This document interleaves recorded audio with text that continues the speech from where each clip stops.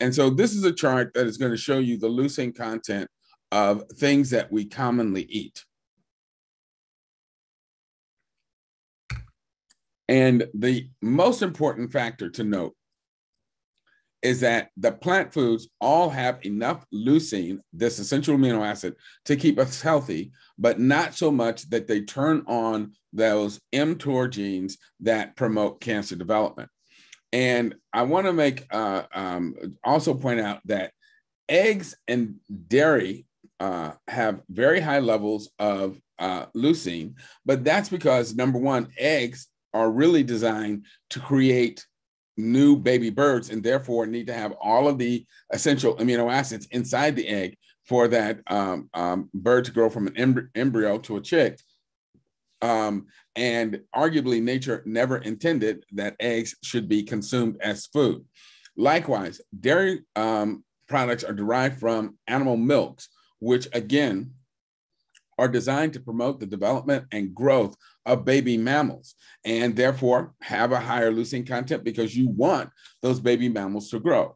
But again, nature never intended that people should be consuming dairy products, or any mammal or other animal should be consuming dairy products or products derived from milk once that animal has reached adulthood.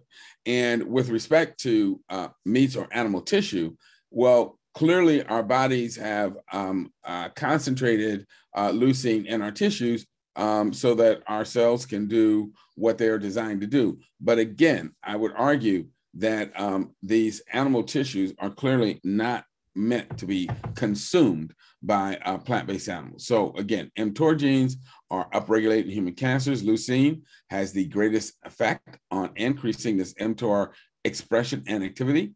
Animal protein increases both TOR expression, but also IGF-1 levels because it stimulates the liver to pump out higher levels of this growth hormone, IGF-1.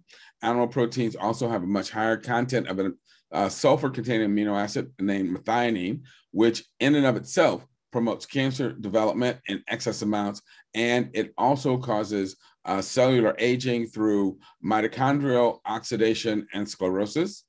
Animal protein accelerates kidney damage, increases cardiovascular risk, diabetes, risk for peripheral vascular disease, overall inflammation, and also increases bone loss that can lead to osteoporosis.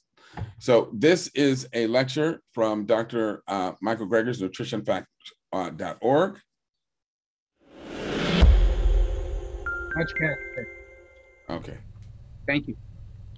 Over the last decade, more than 5,000 papers have been published about TOR, an enzyme inhibited by the drug rapamycin, a drug used experimentally to extend lifespan, but already in use clinically to prevent the rejection of kidney transplants.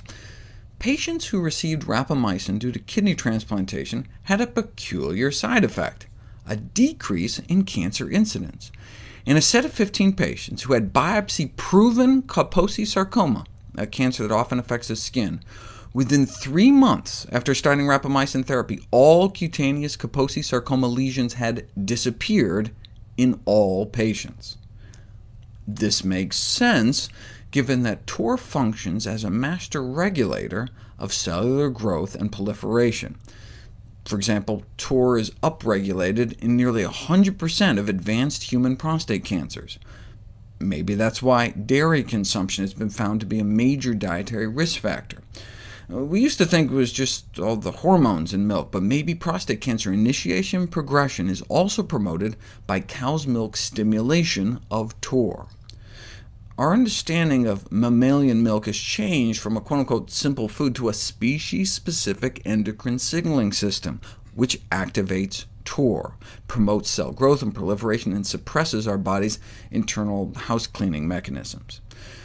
Now, normally, milk-mediated TOR stimulation is restricted only to infancy, where we really need that constant signal to our cells to grow and divide. From an evolutionary perspective, it can be concluded that the persistent abuse of the growth-promoting signaling system of bovine milk by drinking milk over our entire lifespan maintains the most important hallmark of cancer biology, sustained proliferative signaling. Grow, grow, grow. TOR appears to play a role in breast cancer, too. Higher TOR expression has been noted in breast cancer tumors and associated with more aggressive disease, and lower survival rate among breast cancer patients. This could explain why women hospitalized for anorexia may end up with only half the risk of breast cancer. Severe caloric restriction in humans may confer protection against invasive breast cancer by suppressing TOR activation. But we don't have to starve ourselves to suppress TOR.